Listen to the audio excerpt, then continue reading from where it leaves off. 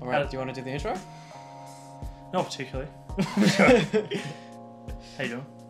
Yeah, doing good. How are you doing? Very well. Anything new with you? No, I'm excited to be back on the podcast. Not for long if you keep up that attitude. How's your training been going? Good.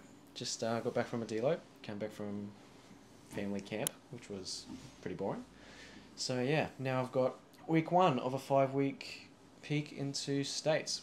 So yeah, that'll be interesting. Yeah. How about you? How's your training going? Very interesting. So I actually just got a new coach. Whoa. I know. Ashton deal. Riddell finally decided that it's time for a coach. Yeah. Yeah. So Leo from Corpse Manga. The light bulb is falling currently. Getting coached by Leo from Corpse Manga, which is his company. Corpse Magna? Corpse Magna. Magna. Hang on. I don't want to get this wrong. Is this corpse like manga? I don't know. What is it? Because your pronunciation sometimes is very off. Of course it is, bro. I can't even remember basic terms. Corpse Magna. Yeah. Mr. Leo, first 10 times bodyweight total in Australia. It was actually interesting enough. Last weekend, I flew out to a competition in Adelaide, and just to help out with an APU comp. Ended up doing a lot of the weigh-ins, gear check, all that kind of stuff, and competing there was Leo. Leo and I have been friends for a little bit. I first had officially met him in Commonwealth when we went. I went out to lunch with him, and that was really fun. Him and I reconnected because he competed to qualify, climb the ranks of APU pretty much. And over cigars and whiskey, we got into a very... Did you have a glass of whiskey? Yeah. How was it? It was alright. It was alright? Actually, to be honest, hopefully you're not watching Leo, because Leo bought me the whiskey. It was pretty shit. Overall. Oh, it was a bad whiskey? It was a bad whiskey, man. I go to Leo, because Leo goes, he's like, hey, do you want a whiskey? Or what's your preferred drink? I'm like, oh, I don't drink. He's like, surely have something. I'll get you a whiskey. It pairs well. And I went, okay, give me a whiskey. And so I'm smelling it. I'm like, what is it? And he goes, whiskey. And I'm like, yeah, but what is it? He goes, Scotch. Okay. And I went, I'm in for a fucking ride. Yeah. And so I drink it. It just yeah. Just comes straight at you. Full on uppercut. Yeah. It wasn't smoky. It was just like whiskey. It was just hard. It was hard. Yeah. Like Nat would have gone ill, because when we went out the other night and Matt bought a whiskey, that was strong. It was smooth and smoky. Yeah. This was 5 times strong. It was just some whiskey in the middle of especially for someone who doesn't drink. Yeah. To go into that's pretty rough. It was I can handle the flavor, but it was just uppercut. So the whiskey itself wasn't amazing, but him and we shared a whiskey and some cigars, and I poked his brains about training because I was like, this would be fun. And it's rare when someone competes the day of, at 1:30 at night, gets into a very deep conversation about powerlifting principles with a super articulate, super detailed. Not many people have that in them, that passion, and even the knowledge base to be able to produce any thoughts under those conditions. He would have been wrecked. And I said to him that night, I was like, we should go blocks together. And he's like, because he was super excited, internal rotation bullshit, going on. And then I'm like, we should do a couple blocks. He goes, yeah, we should do a couple blocks. I'm like, would you be keen? He's like, yeah. It was just such a funny experience. And so I've been on his training for a week. First time ever squatting 3 times a week in a training cycle for myself, which is new. And I'm just excited. I'm excited to see where it is, because the one thing I've realized is it's important that I challenge my beliefs. It's important that I challenge my limiting beliefs, especially, and to always discover the new perspectives on the same ideas, even, just trying to expand my overall knowledge base and be held accountable in many other ways. So I'm very excited. Mr. Leo, if you're watching this, it's going to be an exciting block. Yeah, and it's great for you to have someone who's got that level of experience competing at such a high level. He's one of, if not the best in Australia by any measure. And he's been to Worlds. And he coaches elite athletes. So he's got a wealth of experience, and that in of itself is enough reason to go with him. So yeah, Absolutely. Should be very interesting to see how you go. It is going to be very interesting. So, but yeah, to answer your question, my training has been going great. Yeah. Yeah. So life's good at the moment. Very cool. And speaking of life being good, let's touch on some exciting athlete highlights of the week from some of our boys. Alrighty, let's... Okay. We have, first up, Jimmy again. Jesus Christ. Okay. Yeah. My God. Right now, we are currently watching Jimmy squat 220 for 3. Very strong pop off his back. That's been a problem in the past. I think he's certainly getting hyped up. And look at that. He goes down and comes back up. I think he's going to do it 2 more times. Yeah, good depth from Jimmy as well. Oh, yeah. Usually cuts it way more than that. Yeah, we were talking about his depth last week. It. Wow. 220. So that is the first time he's ever touched 5 plates. I can see your reaction. You're like, holy shit. Okay, maybe he is stronger than me right now. Yeah. If we play it, are we going to play it on the screen with audio? Cause oh, yeah. Yeah. Yeah, bro. Let's... Yeah, just because he sounds like a hydraulic press. Sounds like hydraulic insane. press noises from Mr. Budu Jimmy. It got louder with every rep as well. Like I could see, the reason why I was laughing at the end is because I could see people from the other side of the room like turning up from what they're doing and they're like, what the hell is going on? It was too funny. But yeah, great set overall. Yeah, it was insane. The fact that first time he touched 5 plates and he made it look like that. And it's phenomenal. It's funny, the heavier his strength gets, the better his form's getting. It's just, we have to highlight such an amazing lift from Jimmy. Yeah, and it'll be interesting to see how this translates to his top end come comp time, because we've never really seen what triples do to his top end, have we? We have never. Yeah. Yeah, so I picked him up about 8 weeks out from a state qualifier, or 10 weeks out, and so we really didn't have time to refine everything and perfect it. And so coming into this comp, we've had a very long prep time, very long actually. And so for him and I we're pretty much going to see, like, what's his top end look like? Does his form hold? Are these improvements really going to demonstrate? What does his strength curves look like? Coming off high volume and then into sort of an intensification phase and now into a peak. What does his strength curves look like? Who knows, right? Yeah. I can't say I know, which is exciting, right? Dreamer, who knows, he might have the best Dreamer peak in the world and he squats 250 week 3 or week 4 and he squats 260 in comp. Like, who fucking knows? Yeah, I think it's a highly individual thing. Like, me personally, if I can hit a triple, I know I've got minimum 15 and most times 20 kilos more. If I can hit a triple at a 10, that I've got 15 to 20 keys left personally. But it's not like that for everyone. We can use one rep max calculators, but they don't really tell us much. Like, they can be highly inaccurate, especially with higher reps as well.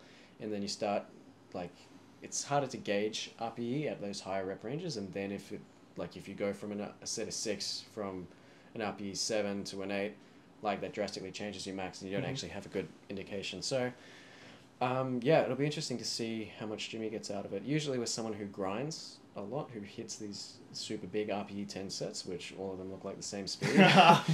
We don't know what the RPE is. Maybe it was an 8, maybe it was a 9. I mean, your guess is 9. Oh, for this set? No, this is a 10, bro. Okay. As someone who was there while he was doing it, it looked like a 10. Okay. It was like, that's a 10.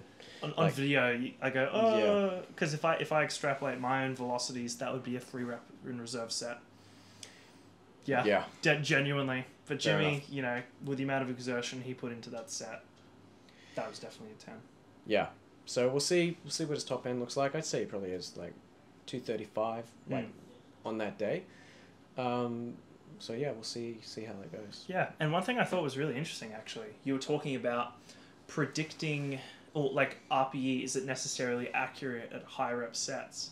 Well, potentially if we use the actual person's rating of perceived exertion, it might not be. But one thing I've been really thinking about recently is using velocity-based training to actually calibrate the reps in reserve. So let's say you do an AMRAP on a bench press. It was a 5 rep max. The first rep velocity is 5 RIR. Second rep is 4. And then what we do is we get this continuum on the actual velocity, right? And what we could do is we can then do, let's say we could find later in a block or in a different meso or in the same week what a 3 RM looks like. and then we could see if there's the same rep velocity drop off, or rep velocity 1 RAR has the same velocity on a 3 RM or a 5 RM. What we can do is we can take this data and we can velocity track lifts. Someone could report it as a 7, but the velocity says, mate, this is like literally 4 reps in reserve. So that's a bit of a side tangent on something I've been thinking about, is using velocity-based training to really predict these things. Because Leo, actually, talking about Leo, he's very big on velocity-based training. He's a very data-driven coach.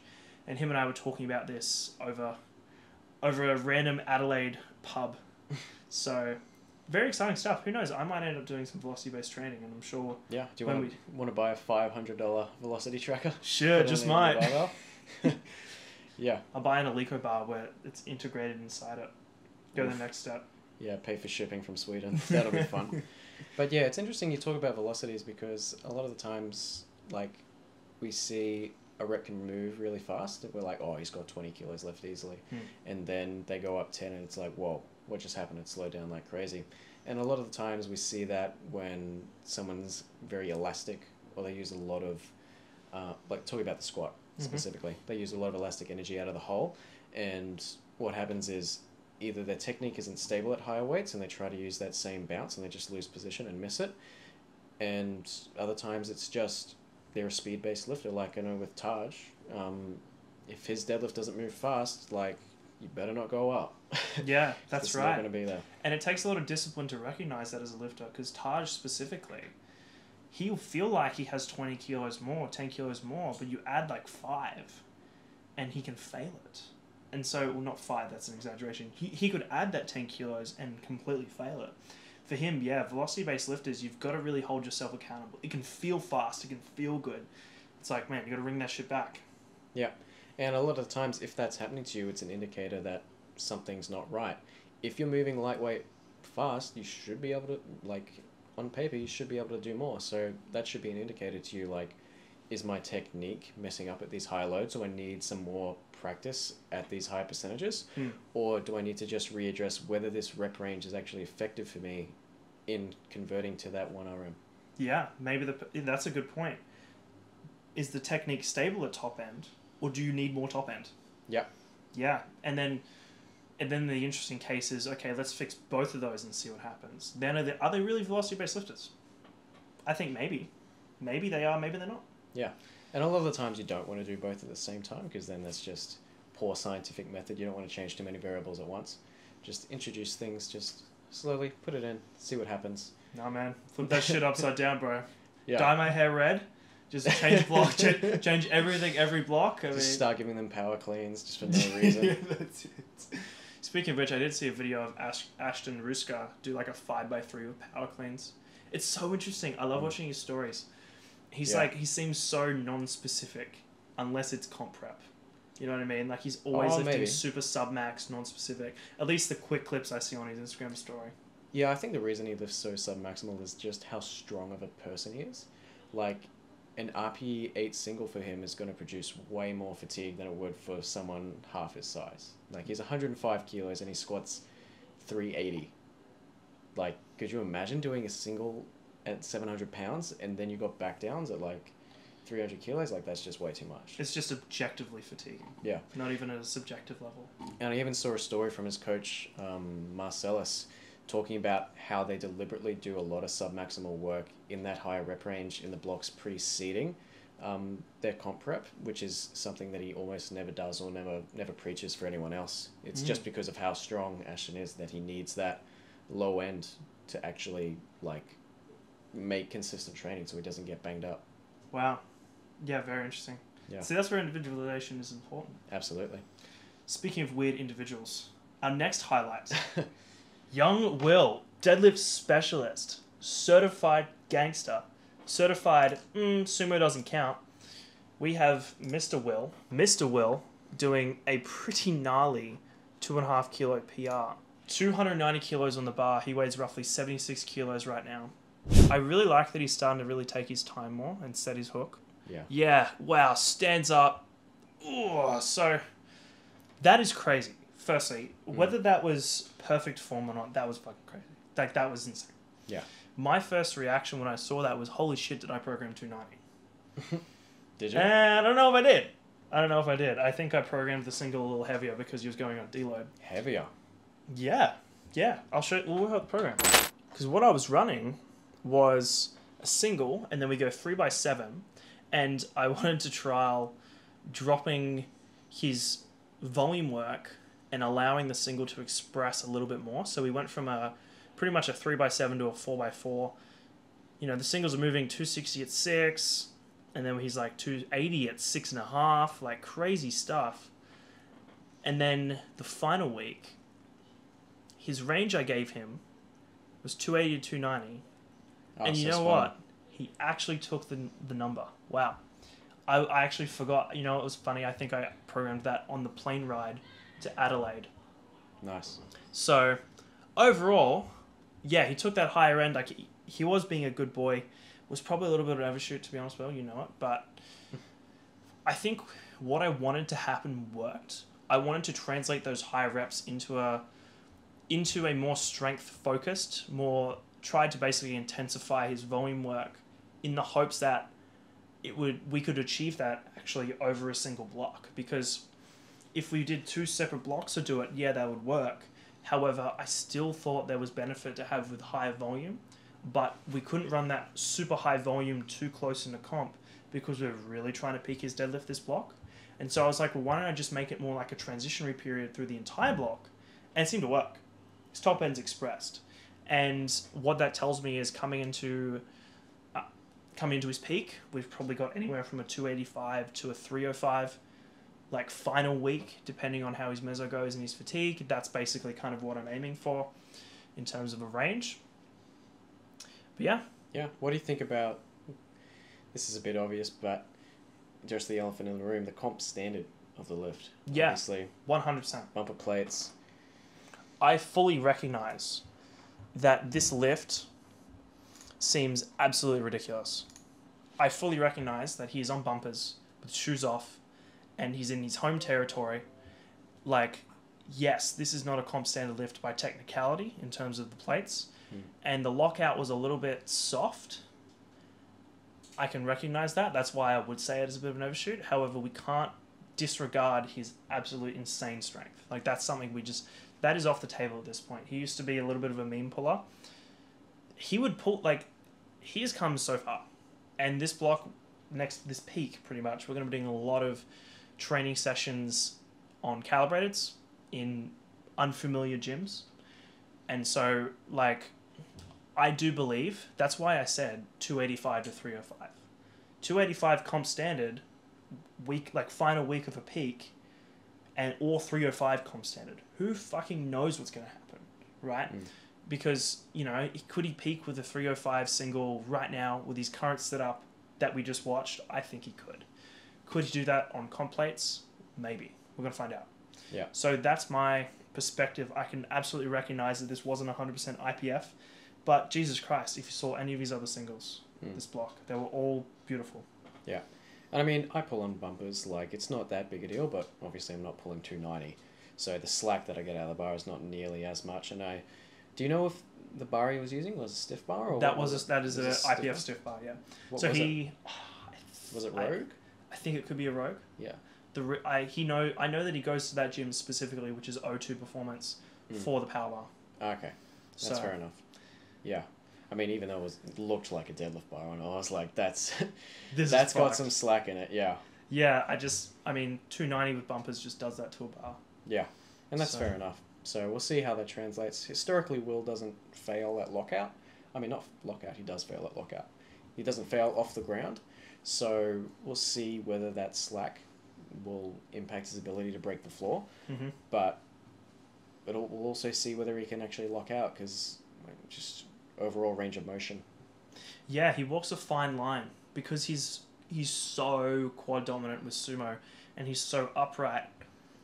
If you consider his center of mass, as normal lifters, which we are, well, I'm sort of not normal because I am more deadlift, but for you, an example, your center of mass deviation is a little bit higher. You can handle small margins of error easier than Will can, because for him, he has such thin leverages and so much weight, where a 1 millimeter difference changes the moment arm or changes the amount of force required to fix that so much.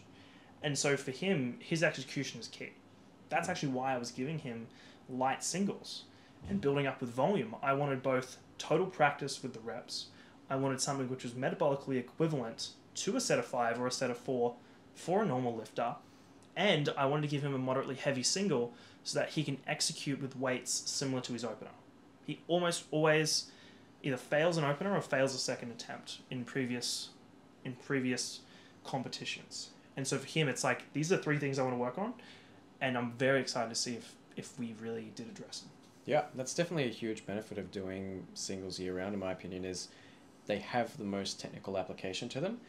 Think about it like this. If you failed a set of 10 and then you tried coming back 10 minutes later and try to do it again, there's almost zero chance that you're getting that. Mm-hmm. Whereas a single, we've seen countless times on the world stage or just at any comp where people fail a rep and then they come back and they hit it. So there's clearly this level of technique. It's not just, powerlifting's a simple sport, blah, blah, blah, blah, blah. Shut up, weightlifters. There's some technique. So you need to practice your top end and you need to practice your technique on these heavy singles. So yeah, that's definitely one benefit, especially for Will, who's so technical. Yeah, absolutely. And a caveat I want to potentially introduce to that as well is sets of 10 at a local, like micro level, are very fatiguing. They create a lot of fatigue. They create a lot of stimulus, good or bad. It's so much. Like high volume training is a lot. And singles, they don't have that same level of total work. But however, one thing that I still think is very important is that heavy singles, especially on squats and deadlifts, the shear forces pulling on the joints, on the tendons, is considerably higher. And some lifters can't handle that. And so for my personal application when it comes to singles is that if a lifter is incredibly efficient, if the lifter is incredibly trained, I think heavier singles are probably okay, especially for things like bench press. Bench press, there's so much, the total damage the muscles take from a heavy single is so low, unless you're like Julius Maddox benching 700 pounds. But when we push heavy singles on, let's say, squats, how the adductor pulls on the pelvis is a lot. It's a lot of force. And that's just one example of one area. The point is that there may be a risk to super heavy singles year round imposing a unique damage to the structures of the body. And it's important for many lifters, like you said with Ashton Ruska, to pull back. And so my application with singles, and this is something I've been experimenting with more of myself, with my more advanced athletes, is singles ranging from let's say 6 to 7, as opposed to really pushing those higher intensities. Because a 6 to 7 might be 40 to 35 kilos lower than their competition max. And so we're not getting exposed to super high intensity weights, which impose that potential risk. This is a nuance where no one actually has an answer to it. Are super duper heavy singles bad for you? Well, maybe they're bad for you in a small set, but compared to what? A set of 5 or a 4? Who knows? However, it's my speculation that maybe. Does that make sense? Yeah, I mean, I'd see it in the way that there's no rep range that is inherently dangerous, and there's no sort of, or even no technique that is inherently dangerous. It's all about load prescription and volume. If I do a single at 8 versus a triple at 10, that's the same load. That's the same weight on the bar. Is the single more dangerous because it's a single? No. You could even argue that the triple is more quote-unquote dangerous. Again, we're using this term dangerous because we don't actually know what it means. Is it very dangerous? Probably not. For a trained individual with consistent, reliable technique, it's fine. Yeah, it's fine. That's a great point. Yeah. And if you're pushing singles super hard all the time, it's just as bad as pushing sets of 5 super hard all the time. Mm-hmm. Because you're pushing to the same exertion regardless. And yeah. I'd even argue that the set of 5 is more likely to produce some negative outcomes because it's more total work done. A set of 5 at 10 is more than a single at 10. And one thing we can say for certain, though, is overexertion at the wrong period of times leads to bad outcomes. For example, there was a study that they did on hamstring injuries. Basically, I can't remember which school in Brisbane collected heaps of training data on all their sprinters over years.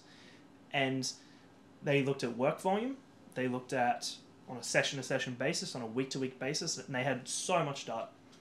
And these guys, they basically collected all this data, they analysed it, and they looked at what points did athletes get injured, and what did their training look like. And total volume didn't play an effect. Max velocity didn't really play an effect. The only positive correlation was when there were massive spikes in training volume. Yeah. That's the only time these athletes got injured. So if we try to apply that to powerlifting, don't ramp up super fucking hard out of nowhere. Yeah. Take phases of training where you ramp up slowly. Don't go from sets of 8 and start peaking. Use a transition block. If you're going to try a more modern approach where you run singles and triples and fives all in the one block, slowly push one and slowly decrease the other to avoid massive increases in workload. And I think that is I'm very confident in saying that's a bigger issue than pushing singles. Is that a fair argument you'd say? Yeah, like I said, it's all about application of intensity and volume, and even technique. Like, I would go as far as to say that there's no physiological position which is inherently dangerous. It's all about load. If you try and do a Jefferson curl with 40 kilos, is that dangerous? No. But if you do it with 200, yeah, it's going to be dangerous because your back's not strong enough. So it's all about what your body is capable of handling. It's not about whether, this position is bad, never do it, never go anywhere near that. Avoid spinal flexion, which is a myth. Spinal flexion is great. It's pretty cool. Yeah. To be fair, though, to be the devil's advocate, we're not entirely clear if heaps of spinal flexion is bad. We're also not sure if you need to be a super flat back. The research isn't conclusive. But what we do know is that extreme position, like as I said, it always comes back to the same philosophy. Is this an extreme position all of a sudden? Yeah. If that's the case, then you know what, that's probably bad. It's like, to your point where you say, what happens if we Jefferson curl 200 kilos? Well, that might be bad, but what if your Jefferson curl max is 300? Yeah. Then It's not a problem. Yeah. And so I like to think of at least flexion, there's like a flexion tolerance. What is your tolerance to flexion? If you've just come off a really big injury where you've got aggravation at like the L4, L5, your flexion tolerance is so low. You need to slowly build up. Your body needs to stop sending signals of pain and discomfort, and you need to slowly accumulate to the weights over time. Yeah. I think back to that study with the sprinters, it was an increase in workload above 10% for longer than 4 weeks is where they found significant decreases, or where they found significant increases in injury rates from memory. So it's not like one session where you max out is the end of the world. It's where you just go fucking crazy for a block. It's like where you run like the Bulgarian. Yeah. And then all of a sudden your pec is like saying hello to your shoulder. You know what I mean? Like that's where the problem really comes from. Yeah, definitely. It's all about finding what your body is capable of handling and whether you should be even doing that in the first place. Is it more beneficial to do more sets? Maybe not. Is it more beneficial to do more high quality sets? Probably. You don't need to always just linearly increase volume and intensity until you burn into the ground. You can pull back right before you go over the edge. It's not like there's this all or nothing approach where if you don't reach these certain intensities, then you'll never make progress. And that's especially more relevant when we get to these like just heavier lifters or just stronger lifters, because the absolute load that they're moving is just more of a toll on their body. We can talk about relative strength and how 200 kilos to them is like 100 kilos to us, but they're still a human being. Like, height differences aside, mass differences aside, they've still got pretty similar builds to us small boys. And that's where the application of minimum effective volume and maximum recoverable volume and maximum adaptive volume come into play. And if you understand someone's individual ranges, they can tolerate, X amount of work leads to a result, and Y amount of work leads to too much, and they cannot progress the following week. Bigger lifters generally the minimum effective volumes and maximum recoverable volumes don't change much as they advance, because they get stronger, and so their set count decreases and their volume work decreases. But when you do sets times reps times weight times range of motion, it's relatively equal. You know, towards as you advance, it is your maximum recoverable volumes do decrease a touch, and your tolerance and your minimum effective volume do raise. However, it's kind of funny how it's almost, you sort of just slowly fit within this range because the weights get so heavy. And so when you see a lifter, like a big, high 900-pound squatter, they'll do like There's not many of those. Not many of those. And I'll tell you what, they are not squatting 4 times a week. They are not squatting 3 times a week. They're doing one heavy session, 9 days, and the volume looks like a fucking deload for you. Yeah. And that's because, well, the volume on paper looks that way. You forgot to times the weight section. You know, the volumes are actually pretty equal overall. Thought that was an interesting caveat. Yeah, the only thing I'd say about that is just the metric by which we measure volume. It's not always super reliable to just do sets times reps times weight, because high rep sets have an artificially higher volume by that metric. Instead, I find it's more valuable to just measure the number of total sets within a certain rep range. So for example, if we establish that a set of 7 or a set of 6 is the minimum amount required to produce a certain outcome, then we can just count the number of sets within that range that we have. And that way we reduce the impact of comparing those sets to sets with, say, 3 to 1. Because the amount of work that you're doing is not the same, even if it's artificially higher with those high rep sets because we're doing more reps. Just mathematically, we're timesing it by a higher factor. It's not just weight. Yeah, absolutely. From a programming standpoint, I often find that sets times reps times weight times range of motion isn't very applicable. We need something more practical, like what you said. I think where that total volume expression comes useful is understanding differences between lifters. As we mentioned with the heavyweight squatters, well, they might be doing less sets. According to your equation, the applicable equation, why are they doing less? Well, it's because the fucking weight's so heavy. Yeah. And so it's like, it's funny, we can just as powerlifters, we just invent tools and then decide when they're useful and then call it science. I think it's quite funny. Yeah. This whole thing is just a facade. We're just magicians making shit up and saying it's effective. Yeah, I mean, it all just comes down to try it, does it work? Yeah, keep doing it. Keep doing what works. That's pretty much all it Pick is up heavy weight. Oh shit, heavy weight getting heavier. So, in this section of the podcast, I'm going to quick fire you a statement without any context. Kind of like when you get a video from a client and it goes, thoughts? And then you go, what is this video? And it goes, just my warm-up before my top set. Similar fashion, I'm just going to fire you a question. Awesome. And we'll see how it goes. So, should you squat 3 times a week? Should you squat 3 times a week is entirely dependent upon, 1, are you progressing on 2 times a week or 1 times a week? And B, do your SRA curves allow for it? A lot of the times we see that people who aren't progressing with their squats sometimes just need more exposure, more practice, more stimulus with the lift in order to progress. Similar with bench press. Everyone loves to say, oh, your bench is stalled, just bench more. Like, we can apply that same thinking to squat, but a lot of the times we don't do it because, oh, it's too fatiguing. Well, not necessarily. Can you handle it? Okay, do more. Just try it. And a lot of the times we see just a bump in that stimulus will drastically increase performance. Like my athlete, Alex, hit a 5 kilo PR in a squat, and pretty much all we did was just add another squat day to his program. And it's interesting you say, oh, we can't handle it, that's too fatiguing. Well, it's like the idea of like a bro bodybuilder having one chest day where they do 20 sets. Well, what if you just did 2 sessions with 10 sets each?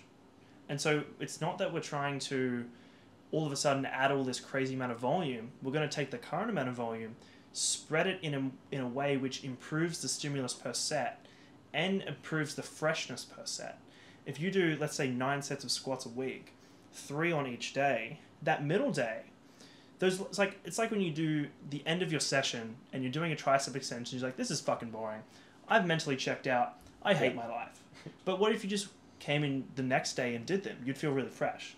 And so that's where squatting 3 times a week can be really useful is on a per session basis, is the current amount of volume you're doing excessive to where the quality is super low at the end?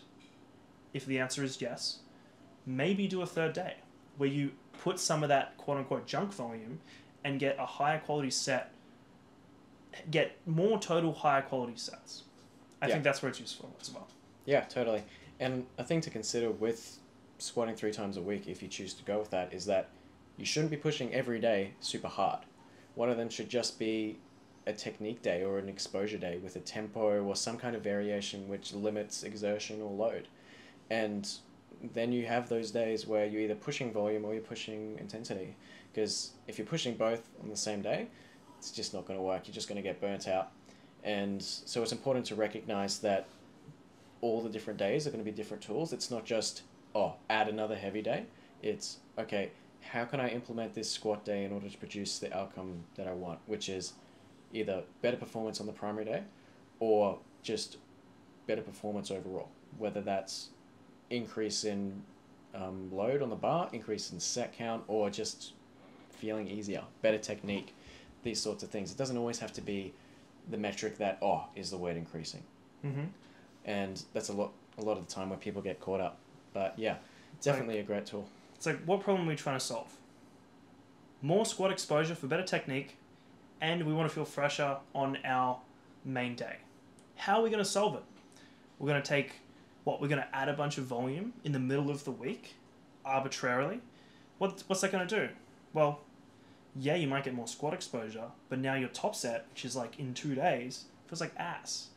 So that's why it's important that when you do add a squat day, if you decide to do that, that you're very careful with your volume, that potentially use a variation initially that is load capping, as you were saying, John.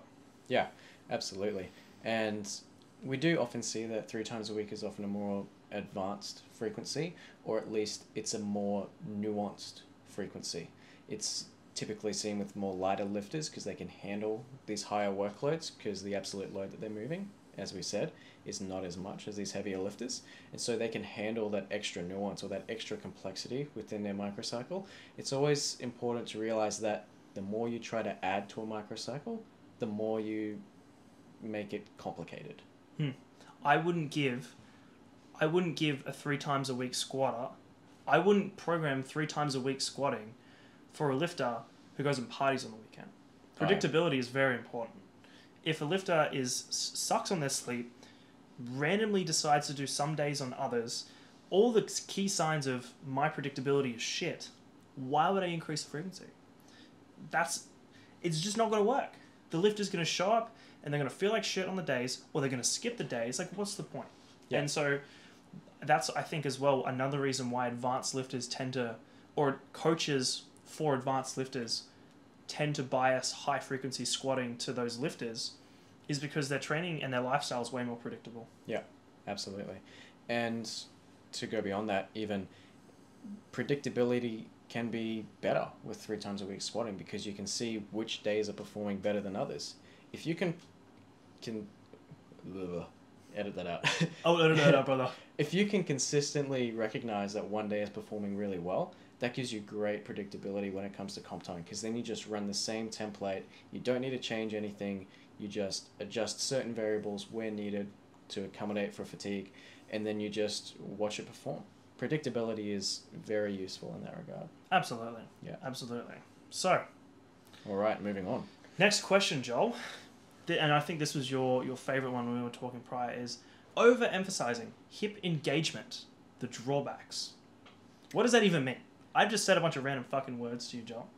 Right. So I think the question you're trying to ask is, what happens when we use our hips too much in our squat?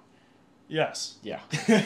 I did not write that question down. I quite literally in my notes put overemphasizing hip engagement, in brackets, the drawbacks. Yeah.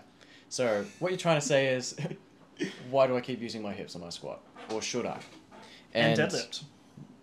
Deadlift as well? Not using it enough. Not using enough, right, yeah. So if we look at the squat and we just look at the joint ranges of motion, generally we're going to see that people bias far more knee flexion than they do hip flexion. And that just comes down to the fact that it's primarily a knee flexion movement. It's primarily anterior chain quad dominant movement. Regardless of how you're built, you're going to need to bend your knees to squat. You can't just good morning over and hit depth. It's not going to work. People have tried. People have and tried. failed. Yeah. And a lot of the times we see this new wave of powerlifters trying to adopt this super low bar, super bent over position where they're trying to get as much out of their hip extensors as they can, when they're failing to realize that if you do that, you're just not going to be able to stand up. And your overall performance is going to decrease because you're not using the major muscle group, which the squat is, which is your quads and your other knee extensors, your adductors, that sort of thing. If you're constantly using your glutes to get out of your squat, you're missing out on half of your squat. Mm-hmm. It's a balance between the quads, the hips, and the other muscles that stabilize. I think that's interesting you say the balance. Yeah. It's like powerlifters, we originally started off doing high bar sissy squats. You know, historically that's literally how people squatted because they didn't I don't know, they just decided I'm gonna fucking bend my knees and shit. Actually, you know the reason why they did that is because they hadn't invented the squat rack. Oh! And so the way they had to get it on their back was doing that Steinborn squat. Have you seen that? That's strongmen do. And then that weight is like, if you can pick up weight like that, it's probably going to be too light for you to squat it. So how do you make the squat harder? You sit on your toes and you squat like that. Yeah, and then so that's how we started. And then we invented squat racks, and now we started doing high bar squats. And then powerlifters were like, shit, what if we like put it a little bit down and we got a huge benefit? Yeah. Everyone started getting really strong. And now there's like this wave of everybody going even further, like the quote unquote French low bar. Yeah. Everyone is just maxing out the low bar position and there's diminishing returns. For example, we talk about the balance. A CC squat does not produce much force. There is instability and imbalance. A French low bar probably has the same effect. What's happening to the center of gravity? It's pushing you forward by heaps. Yeah. You're getting heaps of heel pressure, heaps of hips shooting back, and what happens is the body is not in a stable position. Absolutely. If the body is not in a stable position, what does the CNS do? Turns off. Does not produce as much force. Yeah. You cannot squat and get under heavy enough weights if you're not stable. Yeah. And there's like this balancing act, and my bias is that you should probably stop maxing out the hip range of motion, and you should probably just focus on learning how to squat with balance and coordination and leveraging your quads. Yeah, it almost becomes this self-fulfilling prophecy where you sort of just internalize this idea of, oh, I'm a hip-dominant squatter, I've got to use my hips. That old West Side sort of Mark Ripito sort of thinking. Oh, yeah. Hip drive. Hip drive. The low bar squat. But if you think about it this way, if you're creating such a dynamic between a high bar squat and a low bar squat where it's that much of a shift between the anterior and posterior chain, all you've done is move the bar down a few inches. Does that few inches in position change drastically alter the muscle recruitment? Not really. We know that leverage is a huge thing and that even a small change can allow us to get more out of that position and then we can produce more force. But biomechanically, your hips and your knees are still going to be prime movers, and your knees need to flex. You need forward knee travel, and a lot of the times we just aren't seeing that nowadays. We are not. It's like, oh, my hips are really strong in the deadlift. Maybe I'm going to try and create the exact same joint angles in the squat. Yeah. Are you forgetting that the hamstrings turn off in the squat? Like, the knee flexors and hip extensors. Two actions happening at the same time during a squat, your hamstrings turn off. The reason why we're hinging in a deadlift is because the hips have such a powerful role in producing force. You're using your hamstrings and your glutes as your primary hip extensors. You don't do that in the squat. You're standing up and down. Your hamstrings turn off. And so it is like quite literally, if someone just said, hey Ashton, I'm going to steal your quads, I'll give them back to you in a little bit, don't worry. Now do a squat. It's not going to work. What's going to fucking happen? Yeah. Like, I actually don't know. I mean, I have an idea. I'm not going to squat. It's just not going to happen. Like, in a leg press, you can, like, sort of, like, use your glutes and, like, you know what I mean? Like, you don't really need quads for a leg press. But this is a barbell movement in a free moving position where gravity is pushing down. You need quads. Yeah. That's reality. Yeah, and the same thing goes for the deadlift, like you were saying. If you try and bias far too much anterior chain, far too much quad, you're going to end up with your center of mass behind the barbell, your hips are going to shoot up, knees are going to come in. Your body will try and reorganize yourself into the strongest position. And even though from a 2D skeleton you might biomechanically have the strongest leverage or the least range of motion, your body's not able to produce force in that position. It's important to remember the deadlift is inherently a hip extension movement, and the squat is inherently a knee flexion movement. Mm-hmm. One is inherently anterior chain, and one is inherently posterior chain. And we can create more balances between those. What's the word? Between those force-producing positions. We can create more balance between those biases between the lifts, but inherently it's going to favor one or the other. Of course, that's why they are two separate movements. And it's interesting you mentioned about the deadlift being in a two-dimensional plane. A lot of people, they think, okay, the hip moment arm decreases in the deadlift when you open up your legs and pull sumo. Yeah. But they fail to account for, because if you look at a 2D plane, the length of the moment arm from the bar to the hip in a 2D plane, so bar, hip, it's longer. But when you open your legs, it shortens. What they're forgetting about is the other plane where it increases.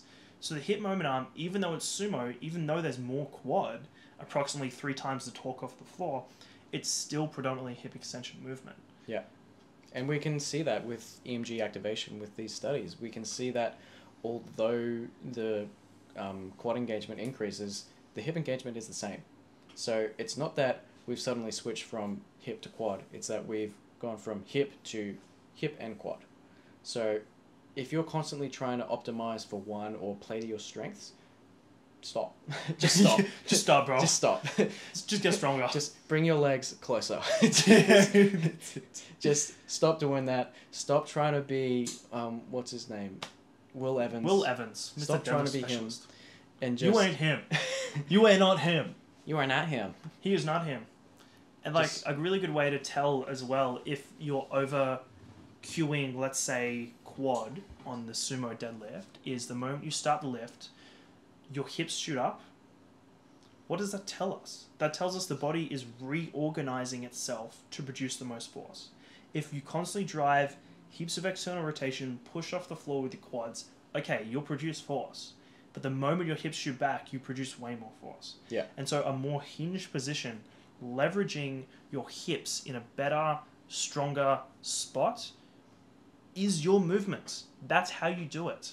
And so it's really valuable to film yourself and assess what's happening with your form. Because sometimes you don't even notice it. Your hips just shoot back and all of a sudden the weight goes up. But if you can recognize that and go, oh, that happened. Okay, now I'm going to try and start with my hips there. And what's that? All of a sudden, like you pull the slack better and the weight goes up? Yeah, and sometimes it's just about looking what happens to your form when you reach those top end intensities. If your back is rounding with your 1RM deadlift, maybe just embrace a little bit more spinal neutrality. Maybe embrace a little bit more flexion. Stop trying to be so extended and stop fear-mongering flexion, as we said earlier. It's not bad to just go into those positions that your body wants to be in. It's about producing the most force. That's the aim of the game. It's not about adhering to some arbitrary form because starting strength said it was good.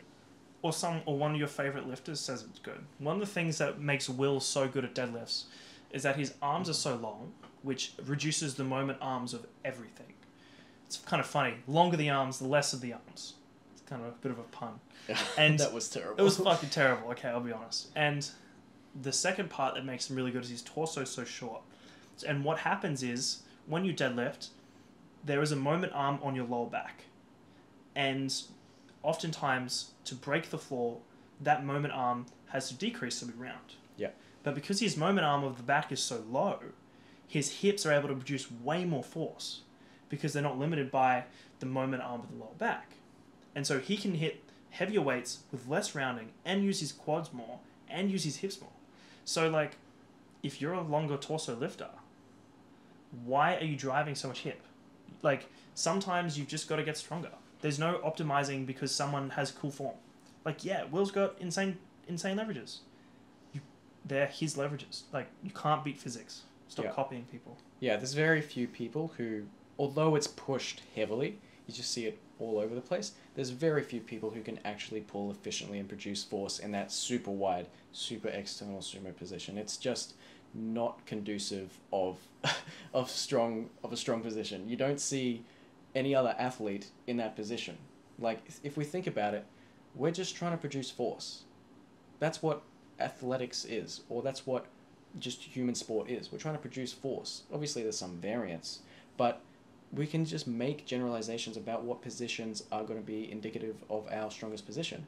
And you've got to individualize, but you've also got to look at, okay, biomechanically, does this make sense? Mm-hmm. And 99% of the time, you shouldn't be pulling that wide, and you should bring your toes in a little bit more. Absolutely. Deadlift specialists stand really wide for a very particular reason. They are deadlift specialists. Yeah. I'm sorry, I'm guilty. I produce a lot of force when I'm pushing the floor out. I'm externally rotating, and I'm really setting up a good position. But a lot of lifters, they just can't pull like me, or like Will. Yeah. And it's interesting enough, it's always the sub-junior 16-year-olds with bendy bars, bumper plates, and straps. I'm sorry, but like, you're basically faking Will's form. Yeah. Like, you're artificially increasing the length of your arms. So it makes sense that, like, some dumb gym pull, these kids naturally gravitate to that. Yeah. And one thing about Will's technique is he's got really great leverage off the ground, but then as soon as he locks his knees, he has to fight to lock out. And we were discussing this earlier about the fact that in that super external position, our glutes are pre-contracted. And so once we lock out our knees, they're not in a strong position to produce force in order to lock out. And so I'd say that's a large contributor to the fact that Will fails at lockout all the time. It's not because you use the wrong socks, Will. I'm sorry. It's not the socks. I'm sorry. Oh, look, I'm sorry. on comp day, if you're missing the seconds, okay, mate, it's the socks. It's the socks. We'll take the same weight, mate. It'll be all right. Yeah, on comp, it's all about placebo. But yeah, it's interesting you say that.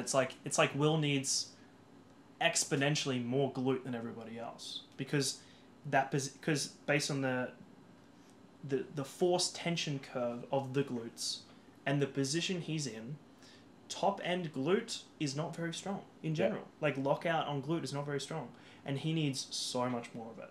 So things like conventional and heavy RDLs and hip thrusts are very useful for him.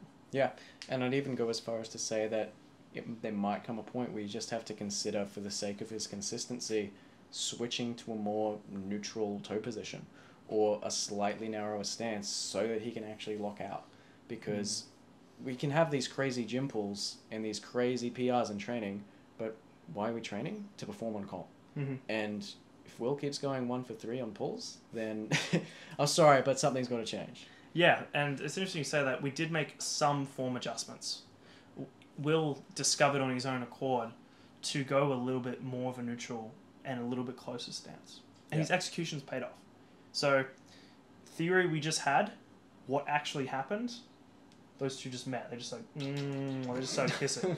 So, just like us in a second. Just like us in a second, man. Shit, but we gotta turn this off right now, man. That's off camera. You gotta pay for that. It's on our OnlyFans. Yeah. But yeah, anyway, I thought that was I was trying to think of like a pun with OnlyFans and powerlifting. Only power. That was... Oh, edit that out. I'm keeping that shit. Don't Everyone needs to know that. how embarrassing that was, brother. We just lost views because of that. But I mean, it's the end of the video. That's fine. Yeah. So